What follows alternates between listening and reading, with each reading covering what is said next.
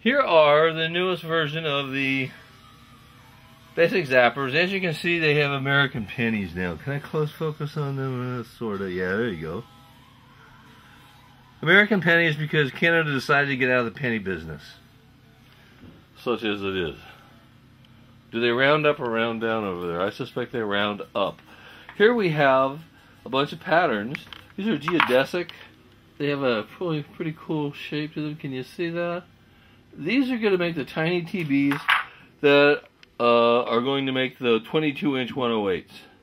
That's a 22-inch disc right there with the pattern Don made me over it that I will use for placing them properly. Here are the 5 incredible and expensive groups of gemstones that Carol Croft sent me to put in each one of these little TBs I'm going to make for these 108s. This is my newest load of crystals from Stuart Schmidt in Arkansas.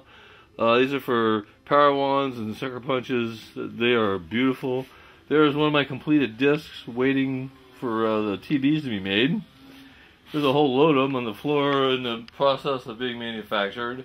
And that giant thing right there, I have to back up. That is a 6 foot by 6 foot tabletop that I built out of 1/2-inch finished plywood, and it's covered with a pattern that Don Croft made me, a giant 108 pattern. We're going to make 6 foot by 6 foot 108s with full-size TBs.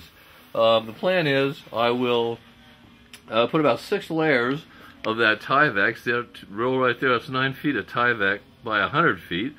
I'll cut that into 6 foot squares, place it underneath this pattern, use a hammer and a punch to punch in these holes right here, perforating all the layers underneath. Then you peel it all apart, and you wind up with 6 108 templates that I can sell to customers. So that's what I'm up to. Here's some testing going on. I'm testing different glues on the woods with different finishes.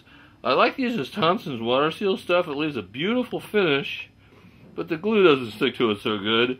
If I have to use this expensive spray lacquer, I'll be unhappy because it stinks. And it's expensive.